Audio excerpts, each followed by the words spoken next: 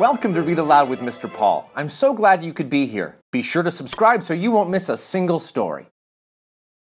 Today we'll be reading The Little Engine That Could by Watty Piper, with new art by Loren Long.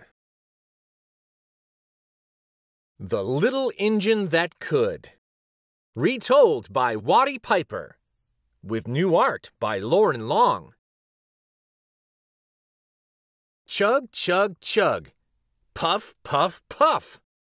Ding, dong, ding, dong. The little train rumbled over the tracks. She was a happy little train, for she had such a jolly load to carry. Her cars were filled full of good things for boys and girls. There were toy animals, giraffes with long necks, teddy bears with almost no necks at all, and even a baby elephant. Then there were dolls. Dolls with blue eyes and yellow curls. Dolls with brown eyes and brown bobbed heads. And the funniest little toy clown you ever saw.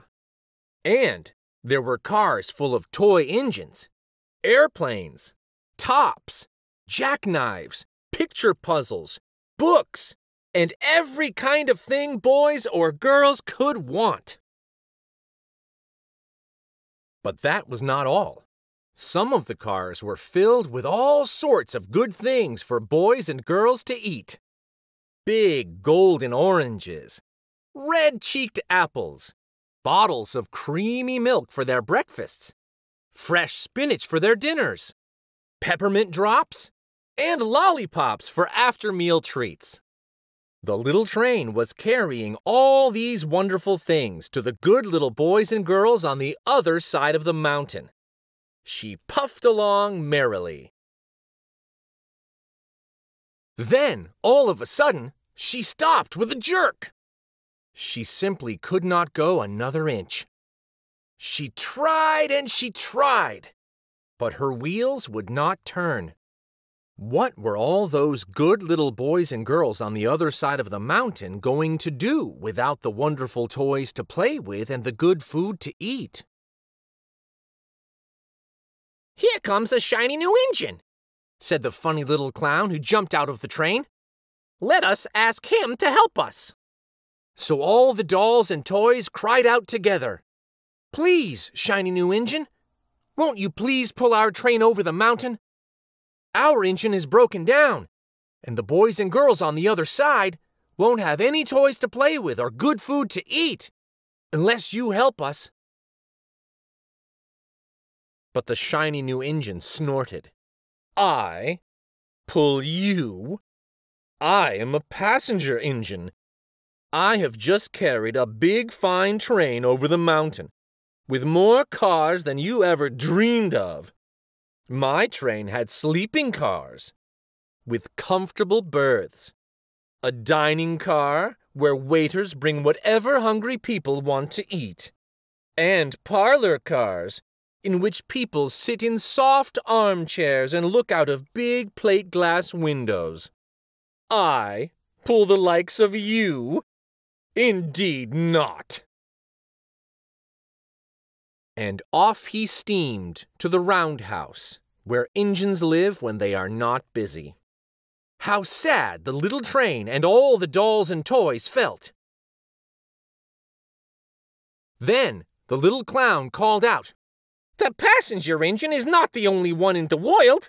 Here is another engine coming, a great big strong one. Let us ask him to help us." The little toy clown waved his flag, and the big, strong engine came to a stop. "Please, oh please, big engine," cried all the dolls and toys together. "Won't you please pull our train over the mountain?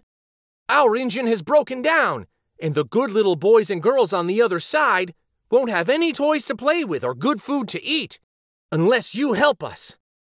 But the big, strong engine bellowed, "I am a freight engine.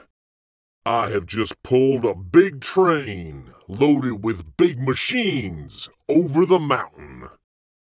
These machines print books and newspapers for grown-ups to read.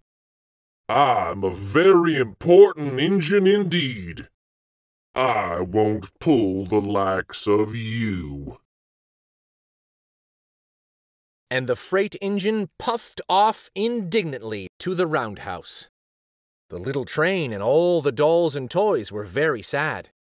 "Cheer up!" cried the little toy clown. "The freight engine is not the only one in the world. Here comes another. He looks very old and tired, but our train is so little, perhaps he can help us." So the little toy clown waved his flag, and the dingy, rusty old engine stopped.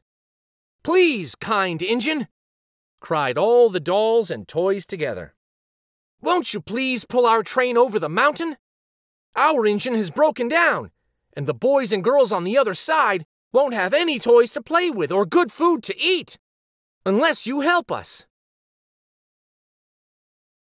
But the rusty old engine sighed. "I am so tired. I must rest my weary wheels.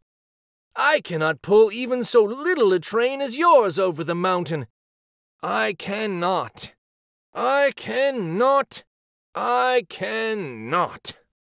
And off he rumbled to the roundhouse, chugging, "I cannot. I cannot. I cannot." Then, indeed, the little train was very, very sad, and the dolls and toys were ready to cry. But the little clown called out, "Here is another engine coming. A little blue engine, a very little one. Maybe she will help us."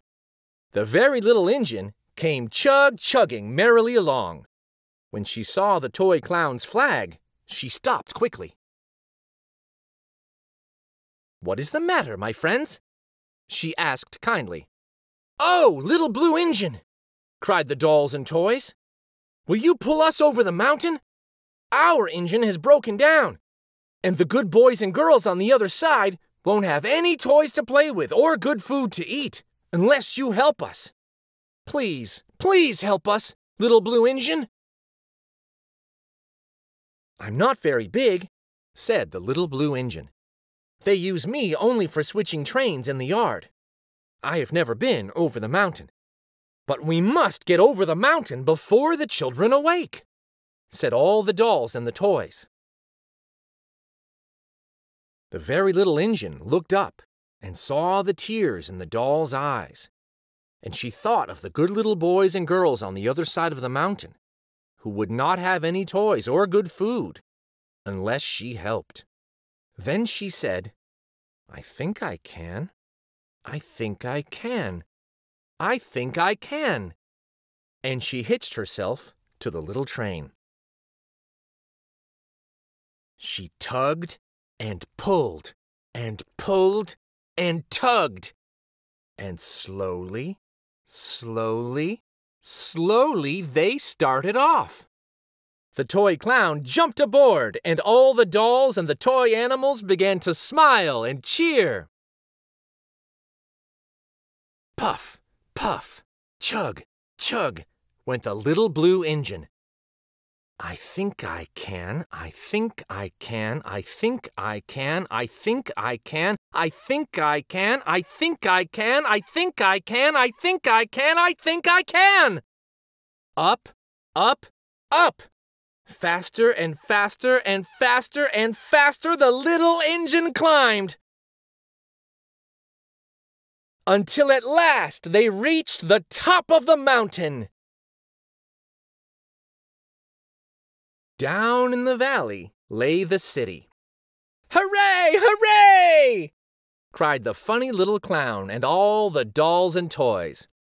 "The good little boys and girls in the city will be happy because you helped us, kind little blue engine."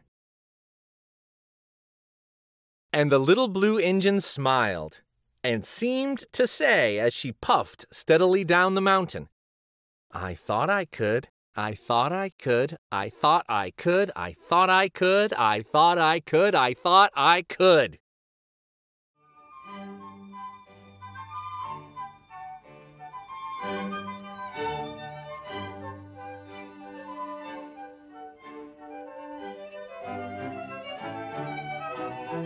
Thank you so much for joining me for Read Aloud with Mr. Paul. Until next time, discover the wonder in a book. Pick one up. Take a look. For more classic stories, like and subscribe to Read Aloud with Mr. Paul. Thanks again.